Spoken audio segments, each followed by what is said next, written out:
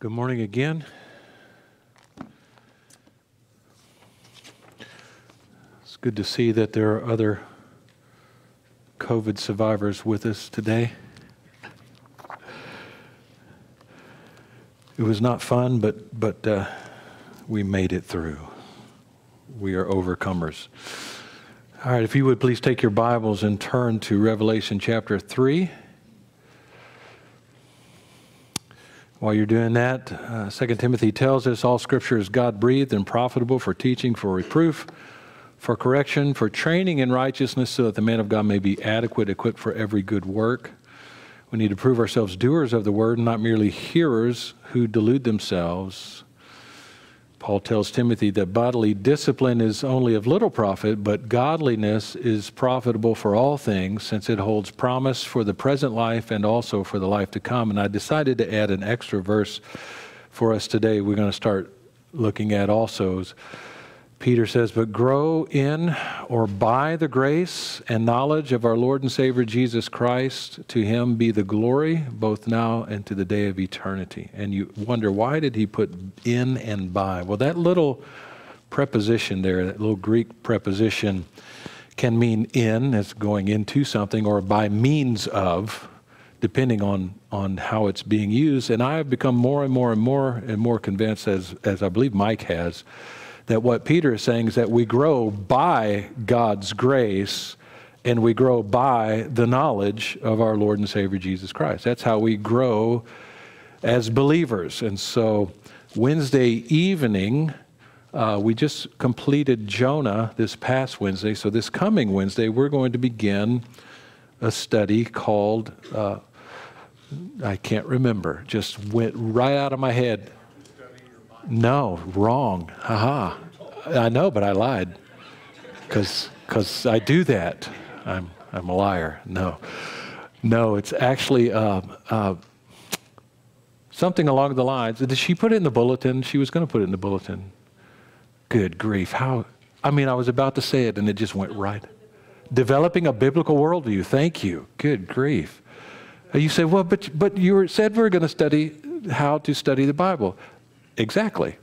How do you build a biblical worldview without first knowing what the Bible says? So we're going to begin Wednesday night by beginning a study on how to study the Bible for yourself. Okay? From there, we're going to build upon that into what does the Bible say about, and you fill in the blank. We're going to build a biblical worldview. So that's one of the reasons I put this 2 Peter passage in here. All right, so let's begin this morning by reading together from Revelation chapter 3, beginning in verse 1.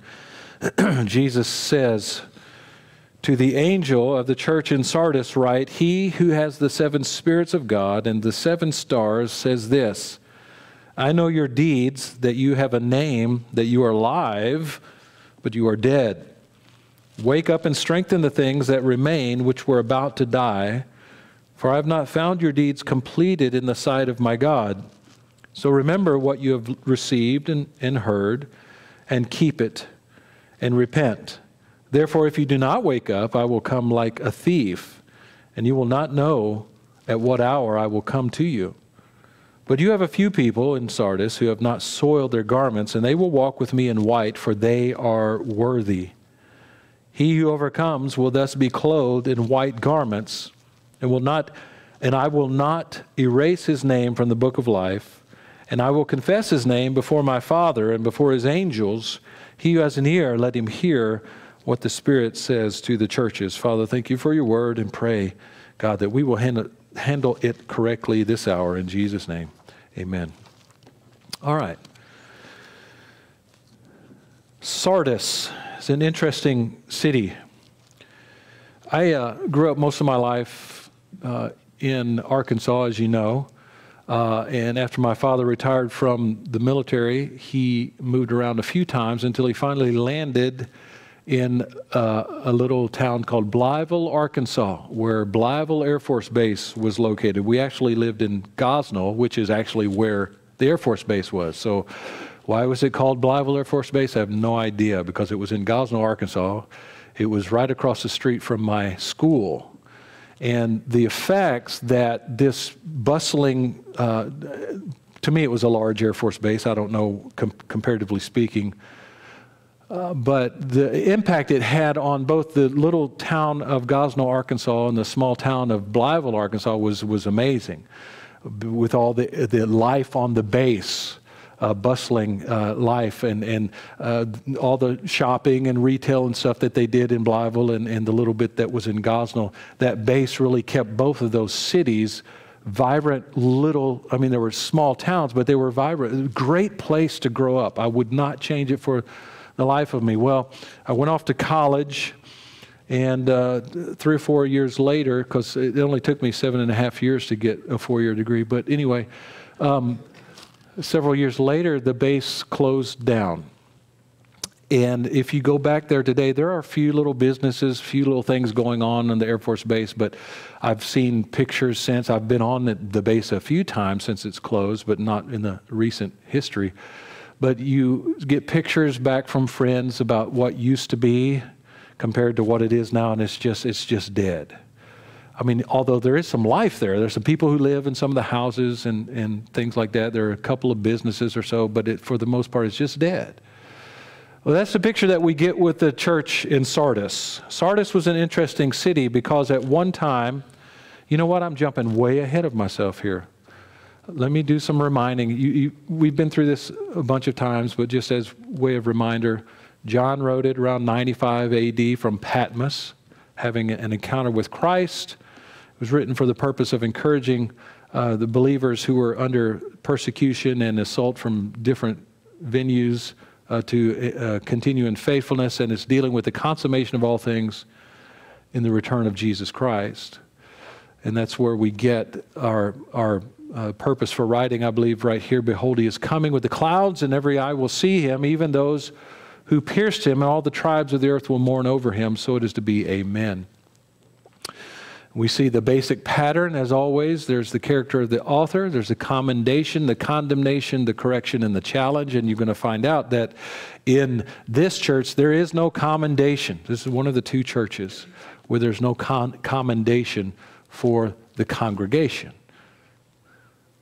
All right, so these are the churches we've looked at already: Ephesus, Smyrna, Pergamum, Thyatira. Each of them had their own issues, except for, of course, Smyrna, which was the faithful church, even in the midst of suffering. But today we see Sardis, the church of the walking dead, and that's exactly what we find. So here's Patmos again, and this is Sardis. So Sardis is, as I was saying, it was an interesting city.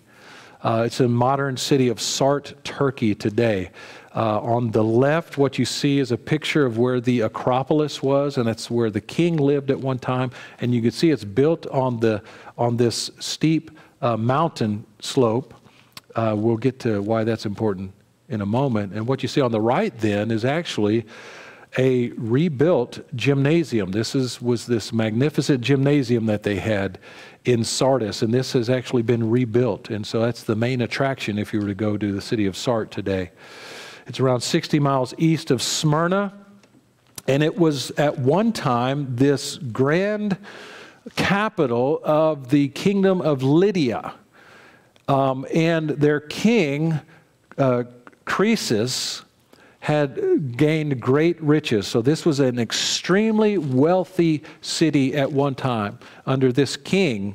As a matter of fact, I have never heard this statement until recently, but Ray Stedman, a pastor that I sometimes listen to, was teaching on this and said that when he was younger, of course he's been dead for several years now, but when he was younger, he said people would use this as a statement to discuss how rich a person was. Well, he's as rich as Croesus. I've never heard that. Maybe you have, but we say things more like he's as rich as Midas or Bill Gates or something like that. But anyway, that was because this man apparently just was magnificently wealthy, and that spilled over into the city. It was according to some, Sardis was at one time one of the greatest cities in Asia, one of the most magnificent cities. It was built on a northern slope of Mount Tmolus, And you can see on that picture on the left that where that was built, it made this city practically or nearly impregnable. And as a matter of fact, the people who lived there, including the king, the armies, they all believed that there was no way to defeat them because of how they were situated on the side of this mountain. And so one of the side of the mountains apparently was at the time, I don't know about now, but at the time was basically a sheer cliff of rocks. It was attacked time and time and time again, but armies could not defeat them until 546 BC, when Cyrus, king of Persia, came against them. And as they laid siege to the city, they were having difficulty, of course, reaching the top. And one night, a Persian soldier happened to see a Sardian, I'm trying to remember how to pronounce that right, a Sardian, not a sardine, a Sardian. Hey, you come up here and try to do this. It's not that easy, okay? A Sardian soldier dropped his helmet down the side of this mountain. And this Persian soldier watched him climb down. There was apparently a path in the rocks where they could climb down one by one. It was only big enough for one person to climb down. So this Persian soldier relayed the information to his commanders, and one by one, the Persian army climbed up this mountain and reached a gate that was unattended. It was unattended because they felt so secure that there was no need to guard this gate. And that's how the Persians defeated them in 546. And then again in 214, Antiochus did the exact same thing. They found the exact same way into the city. The city made the exact same mistake of not guarding. As a matter of fact, I read in one commentator who said that it was said that a child could defend that gate because of the way it was situated on the side of this mountain, and yet they left it unguarded. And therefore, the enemy crept in and overtook the city. That's going to play an important role in what we're going to see in Sardis. So, much like the Air Force Base and the two little towns where I grew up, their greatness is in the past. So was the city of Sardis. Its greatness was seen in its past because it had become a dead city. Not that it was completely devoid of life, but its greatness was gone. It was a third-rate city, not that important any longer. So by the time the Romans came and took control, there was no glory left in the city. And as William Ramsey said about the city, no city in Asia at that time showed such a melancholy contrast between past splendor and present decay as Sardis. They were known, even in that day, for their luxury garments industry. Again, this is something that's going to play a key role in understanding what Jesus is saying to the church.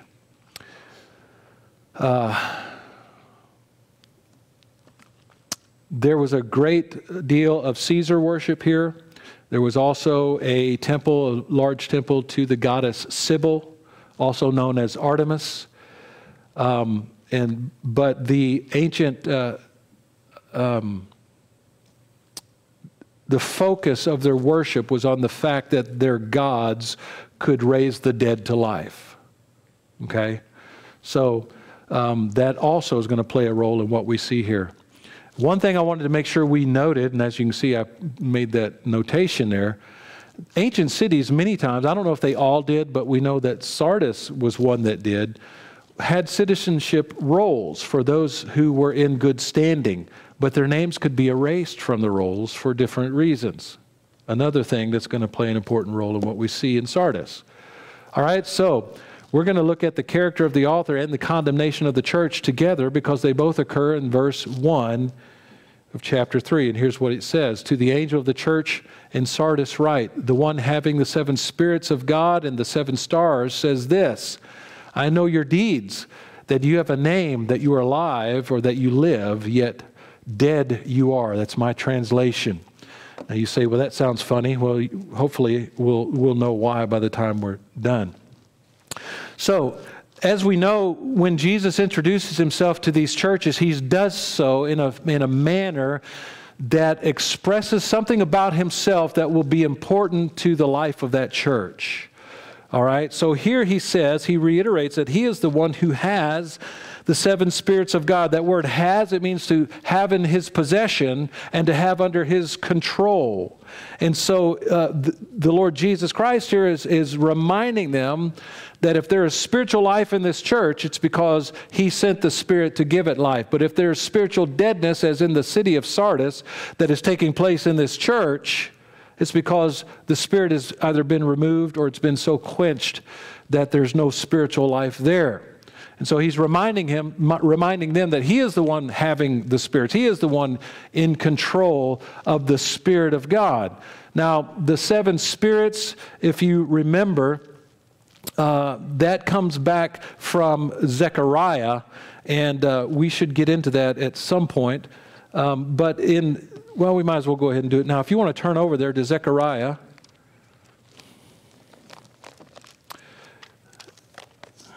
In Zechariah chapter 4,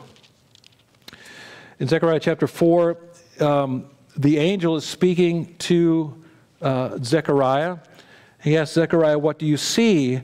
He said, I see and behold a lampstand, all of gold, with its bowl on the top of it, with its 7 lamps on it, with 7 spouts belonging to each of the lamps, which are on the top of it, and 2 olive trees by it, one on the right side of the bowl and the other on its left side.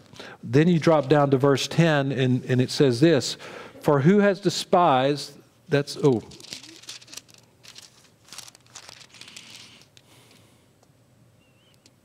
and of course, I got the wrong passage. It is verse 10. "Who has despised the day of small things, but these 7," notice that, "but these 7 will be glad when they see the plumb line in the hand of Zerubbabel. These are the eyes of the Lord which range to and fro throughout the earth." So later, John is going to equate this same picture with the Spirit of God. So these 7 spirits are simply a way of saying the Spirit of God in all of his fullness, in all of his ministries, in his omniscience that would play a big part in this passage, since the Lord Jesus sees their deadness. All right? So he says, the one having the 7 spirits of God and the 7 stars. We remember the 7 stars are what? Well, let's go back to chapter 1. He says, as for the mystery, verse 20, "As for the mystery of the 7 stars, which you saw in my right hand, and the 7 golden lampstands, the 7 stars are the angels of the 7 churches, and the 7 lampstands are the 7 churches." So that's where we get our picture here. Here's the 7 lampstands, and the stars are the ministers, or the elders, pastors, however you want to view that, of these churches. So not only does he have possession of the Spirit of God, he's in control of the Spirit of God, but he's in control of these messengers regardless of their spiritual condition. He goes on and said, "I know your deeds." All right, so what is he talking about here? Is he talking about past deeds, works, or present deeds? Well, he's talking about their present situation. And he's looking at the deeds that they do now. And that word that you see underlined there, it is going to explain the content of these deeds. Now, it seems a little weird to us because you wouldn't think of the content of deeds as that you have a name, that you live, but that's what he's saying here. So he says the content of your deeds is that you have a name. What does he mean by name? He's talking about their reputation in the city of Sardis. They have a reputation there, and that reputation is that you live. In other words, they had a reputation in the city of Sardis that they were a living church that followed the Lord Jesus Christ. But he says, "Yet you," or "dead you are." And it's phrased that way in the Greek for emphasis. You have a name that you live, yet dead you are. It's an emphatic statement. He's making this contrast that although the city around you for some reason believes that you're a living church, you are in fact spiritually dead. All right? So why are they spiritually dead? He doesn't tell us. Sardis is the church where there's no false doctrine mentioned. There is no Jezebel type entity mentioned. There's no loss of love. There's no sound doctrine. None of that is mentioned. Jesus just goes straight to the point and says, you're dead. The people, for some reason in the city, think that you're alive, but you're dead. Why is that? Well, speculation, but it could very well be that they had made peace with the culture around them to the point that they were just like the people in the city. And so they reflected the spiritual deadness of the surrounding population. Now, we're always trying to go back and compare today's church to what we're finding here in the book of Revelation. And it doesn't take much searching to find how many churches and how many pastors and how many denominations have made such peace with the world that they've become just like the world. So the world looks at them and says, oh, that's a church. But yet on the inside of that church, there is spiritual deadness. And that's something that as we see Jesus tells them, he would say the same to us. We have to guard against that. As Cornerstone Bible Church, we are just as susceptible to doing that type of thing as anyone else is. We're all human, and we could fall into that same pattern. So this church, on the outside, somehow, to the people around them, they seem to be alive, but through the piercing eyes of the Lord Jesus Christ, through the work of the Holy Spirit, His omniscience, He knows the hearts of them, that they are spiritually dead. What do we mean by spiritually dead then? Does it mean that He's speaking to a group of lost people? Or is He speaking to a church that has gone spiritually lethargic and has fallen asleep spiritually? And I think we have to go with the second choice. I don't think He's speaking to a group of people who are, as Dr. Couch once put it, professors but not possessors. I believe these are believers who have simply become so comfortable in their surroundings, they've become just like their surroundings. How many of you have seen the Pirates of the Caribbean movies? You ever seen those movies? What are you people going to movies? Don't you know that's a sin? Anyway, and I think it's the second one. I don't know, there's 28 of them. I don't know. It's either second or third one where the father of, and now I'm forgetting everybody's name except for Jack Sparrow, but he's not the one. The father of Jack's right-hand man basically has been captured by Davy Jones and has literally become part of the ship. In other words, he's melded into the ship, right? And so he's in this in the prison in the bottom of the ship, and there's another man who had become so melded to the ship that he became a lamp. So there's a fire burning in his head, but he wakes up and he comes out and starts talking. It was really weird. But anyway, that's kind of like what this church is. They're kind of like have melded with the population around them so much that although on the outside to everyone else they seem alive, Jesus says they are spiritually dead. They're lethargic. They're asleep. Now, why do I say that I believe they're believers? Well, why would Jesus tell a bunch of lost people to wake up and start guarding the things that are about to die? He would be calling upon them to receive salvation. Anyway, moving along then. So what is the correction of the church? Well, we see that in verses 2 through 4. First of all, verse 2, wake up and strengthen the things that remain, which were about to die, for I have not found your deeds completed in the sight of my God. All right, so in his correction of the church here, he uses 5 imperatives. Here are 5 things that you have to do as a church if you're going to escape my coming upon you as a thief in the night. Okay? He says, first of all, wake up. So there are 2 words here. There's one, the first word is become, and the second word is awake. So he's telling them, become, and the word awake is a participle. So he's saying, become one who is awake or is on watch. Okay? I was talking to Ron the other day about how he handled being on watch at night. And he said, well, you know, you're not supposed to fall asleep, but, you know, you learn to sleep standing up sometimes. So he said he would, and I hope I'm not getting him in trouble with the Marines. But anyway, that's his fault. He shouldn't have told me. So he said he'd be standing there, and his commander would come, Hillis, are you awake? Just praying, sir. You know. So anyway, as a person on watch, Ron or any other military person who's on watch must stay awake, must be watchful, must be looking out for the enemy, right? And that's what he's telling him. Wake up. You've grown lethargic. You've fallen asleep as a church, and you're like one that is spiritually dead. But not only that, to become watchful, but they have to strengthen, which means to make firm the spiritual things that are about to die. Now, the question is, strengthen what? Are we strengthening people, or are we strengthening something else? I don't think he's talking about strengthening people. I mean, that doesn't fit the context, doesn't seem to make much sense. What he's talking about are those spiritual things that they still had that Jesus says they're about to die also. They're about to be gone. You need to wake up, become watchful, and then you also need to strengthen or to shore them up.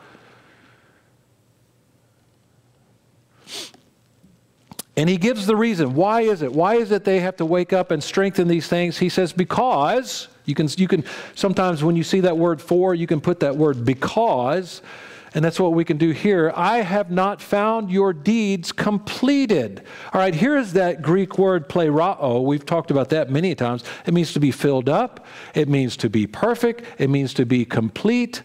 So what does he mean here? Is he saying that they still have work to do? Or is he saying something else? Well, I think the idea of having work left to do is obviously in the picture. But I, as well as other commentators that I read, believe that what he's saying here is that the works that you have done or that you are doing, they're not measuring up to the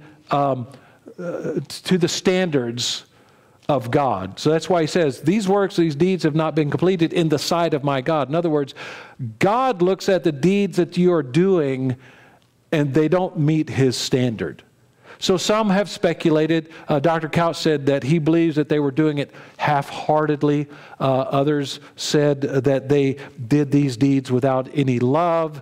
And there are a myriad of ways of looking at it. Whatever it is, how they were doing their works, in God's sight, they were lacking in value, in quality.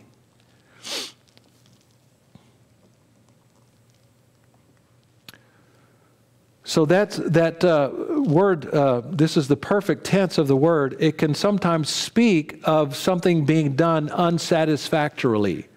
So it's speaking qualitatively, not quantitatively. So instead of like filling up a glass with Coke or something, it's saying that what you have put in that glass has soured. It's not good in the eyes of God. So they are to wake up. They are to strengthen those spiritual things that were about to die so that they could continue doing works, but in a way that pleased God or met his standards. So verse 3 then, so remember, okay? So he's calling upon them to look back and get hold of some memory. What is it? He says, one way to look at it is to give earnest attention to something. And he says, in your New American Standard, I'm not sure what the others say, I didn't look, but in New American it says, remember what you have received. But that word, that Greek word used there, its basic meaning is remember how you have received and how you have heard. Well, let's just look at this for just a moment. When you first heard the gospel of Jesus Christ and you became convicted of your sin, and you believed that message, how did you do that? Did you do it like, okay, yeah, I'll take that. I'm a dirty, rotten sinner dying and going to hell, but Jesus provided my salvation. I'll buy that. Is that how you did it? Because I remember, like yesterday when I was 7 years old, I remember how I did it. I did it down on my knees, weeping over my sin, thanking God that He saved me. I did it with enthusiasm. I did it with open arms. I did it with a welcome attitude and with gratefulness. And as a matter of fact, I even, sitting in the back little cubby hole of my brother's Volkswagen VW back then, telling my brothers, I've just been saved. And then they, of course, as big brothers do, poured cold water all over it. But anyway, regardless, I'm sure they'll answer for that before God. You received it. How did you receive? You received it with gladness, mixed with the regret for your own sin. But you received it with gladness, and that's what He's telling you. Remember the enthusiasm, the zeal with which you received what you heard. And then He says, and then keep it.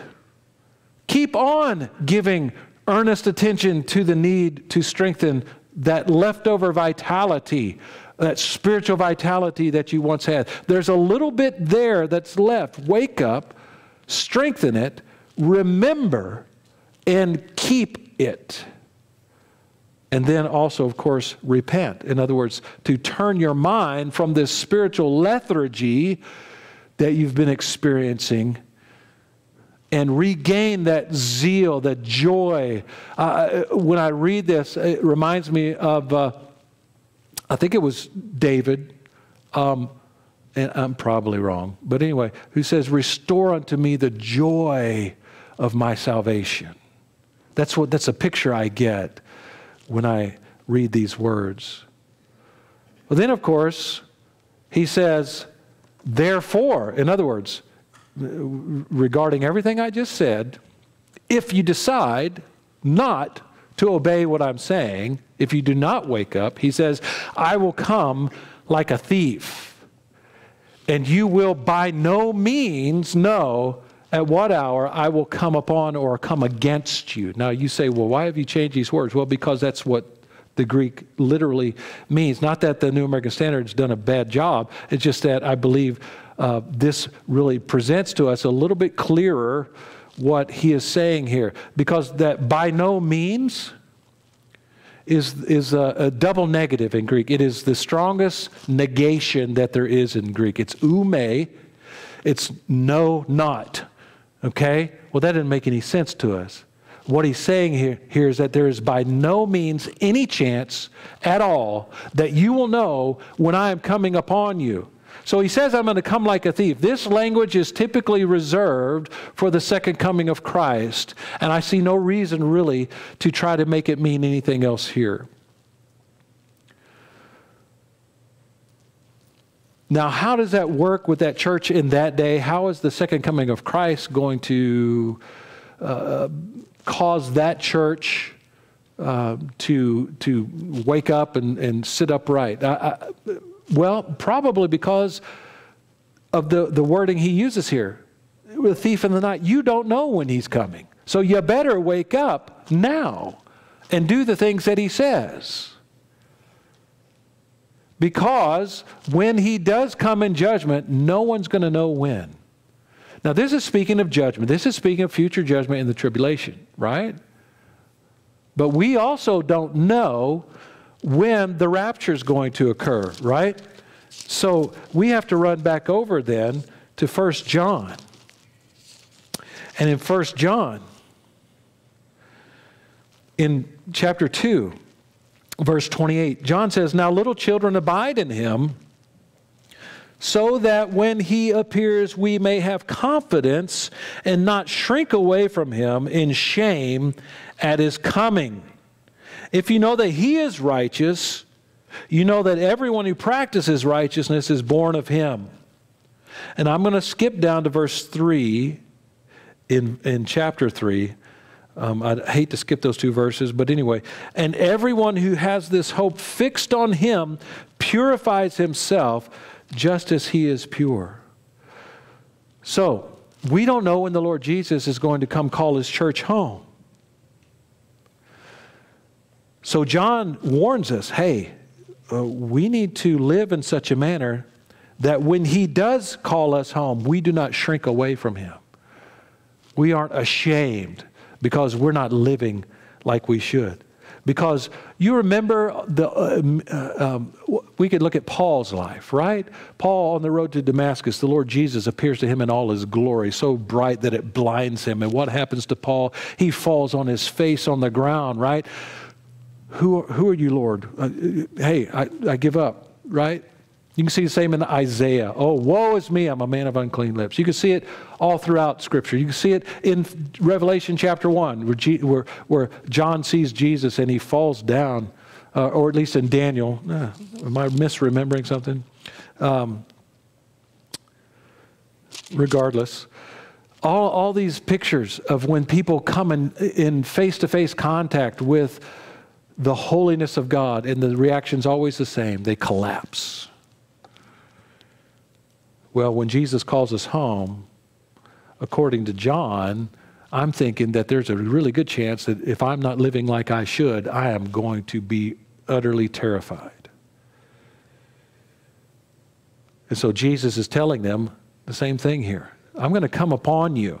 Now that word in my New American Standards, he says, I will come to you. Well, again, it's a preposition in the Greek that normally its basic meaning is to come upon something, or sometimes to come against something.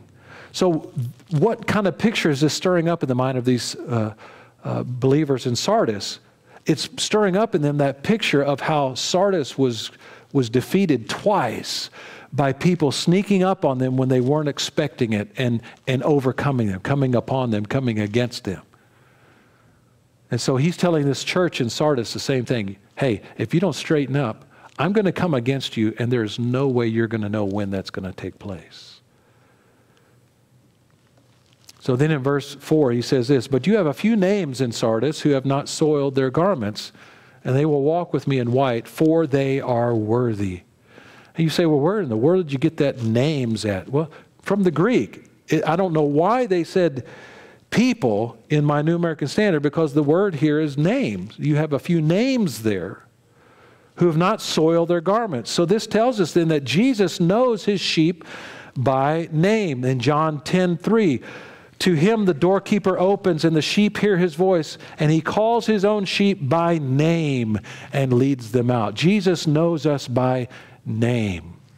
That should be something that gives us courage and encouragement. What does he mean by soil their garments? Well, you remember what James 1:27, this is pure and undefiled religion in the sight of our God and Father is this, to visit orphans and widows in their distress and to keep oneself unstained by the world. It's the same picture here. Those white garments, and the word stain here means literally to smear something on. So it's like, you're changing the oil in your car, and you get oil in your hands, and you take your rag and you smear the oil onto the rag off of your hand, right? Or if you're really uncouth, you just do it on your, kind of like when you're eating and you just that kind of thing. Anyway. So these people haven't smeared the soil of the world upon themselves. In James 4:4, he says, you adulteresses, do you not know that friendship with the world is hostility toward God? Therefore, whoever wishes to be a friend of the world makes himself an enemy of God. That's what we see in this church in Sardis. They have become comfortable in the world. They become enemies of God. They have soiled their garments, but there were some names, some people there who had not. And he says, they're going to walk with me. They're going to be in close fellowship with me in white, in this beautiful white garments. Why? Because they are worthy. Now, he's not saying they in themselves are worthy. We know that. But because of their relationship with him, they are worthy. So he's talking about the fellowship with Christ in his kingdom. So finally, there's the challenge to the church. He who overcomes will, in this same manner, be clothed in white garments. And I will by no means erase his name from the book of life, and I will confess his name before my Father and before his angels. Okay? White, meaning purity. White always refers to purity in Scripture as far as I can tell.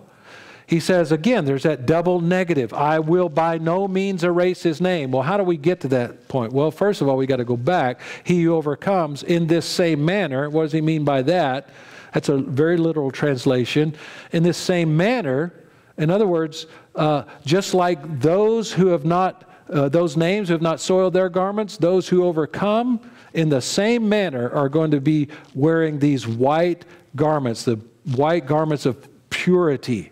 And he says, I will by no means erase his name from the book of life. This is speaking of the preservation of the saints, not the perseverance of the saints, but the preservation of the saints. Now, turn over with me, if you will, to Revelation 13 real quick.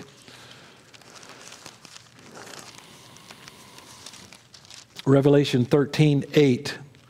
All who dwell on the earth will worship the beast. Everyone whose name has not been written from the foundation of the world in the book of life of the Lamb who has been slain. Okay, so what are we talking about here? Well, there are two ways this can be understood.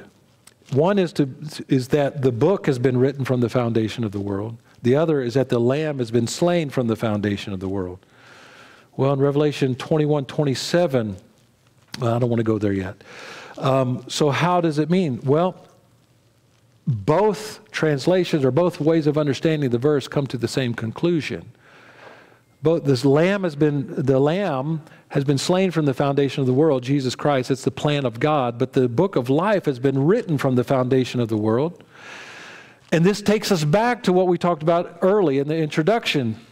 The many ancient cities of that day would have a membership roll in that city of citizens. But those citizens could have their names erased if they did something out of line. One of the ways to do something out of line would be to try to approach one of their pagan gods in dirty clothing, stained clothing. And if that was the case, they would be shunned and their names would be erased from the citizenship rolls. So is Jesus saying that there's a chance of us losing our salvation? Not at all. What he's saying is that those who die without having put their faith in Jesus Christ, their names will be erased from the book of life. But those of us who have put our faith in Jesus Christ, we're going to walk with him in white, in close fellowship, and there's no way our names will ever be erased from the book of life. Not only that, he goes on and says, I will also confess or say the same thing before God the Father and his angels. And he's saying, I'm going to stand up and say, these are mine. These are worthy to walk with me in these white garments. It's a special reward.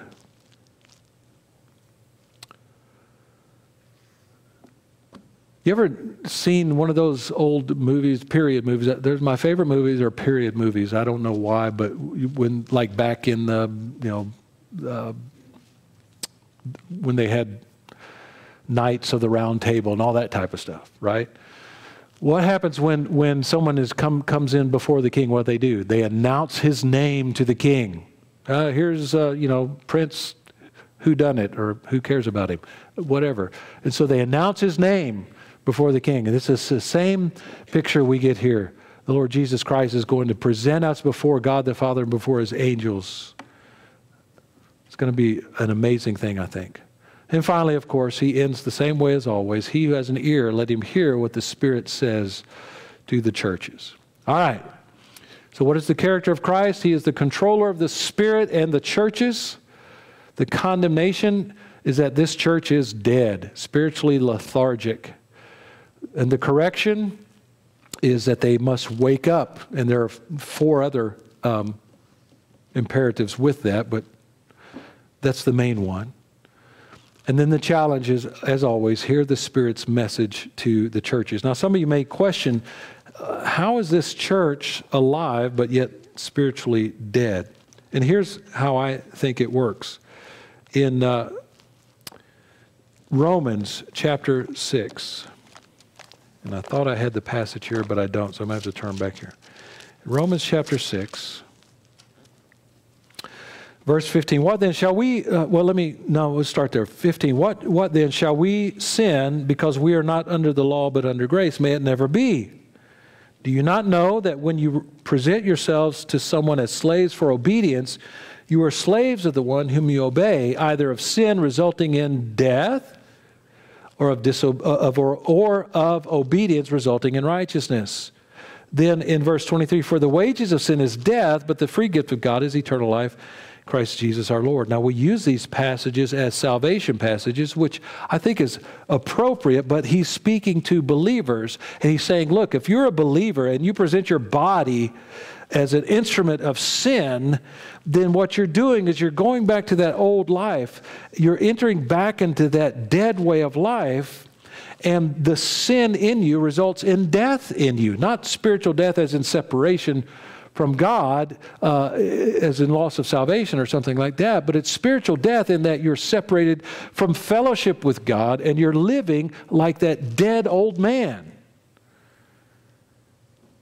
And so this church in Sardis had basically given up on all that. It seems that it's likely that they had made such peace with the world around them that they simply became like the world, and Jesus is trying to wake them up. And so we need to look at ourselves. It says, does this church in Sardis reflect me? Or am I more like ready to be like Smyrna or Philadelphia?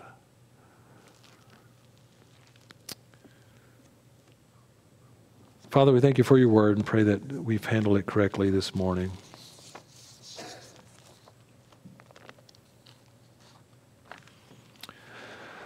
Lord, I pray that you would help us, Father, to be holy and righteous people who reflect the glory of God in our lives, who reflect the work of the Spirit in our lives, and who reflect the grace that we have received through you, Lord Jesus Christ, in your death, burial, and resurrection, the fact that you called us to yourself and you wiped the scales from our eyes to be able to see the truth of the gospel of Jesus Christ. And we pray, Father, that as we leave this place, we will glorify you by living holy and righteous lives, living out who we are in Christ. Help us to grow to that end. Father, help us to love you with all of our heart, soul, mind, and strength. In Jesus' name, amen. Would you please stand?